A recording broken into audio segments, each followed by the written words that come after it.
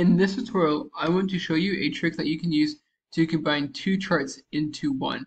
So here we have a chart with 2023 sales and another bar chart with 2024 sales. And the quickest and easiest way to combine the two charts into one so you can kind of compare the two is to copy one chart. You just click on the chart, do Control C, then click on the chart that you want to combine, and then press Control V. As you can see, Excel combines the two charts into one.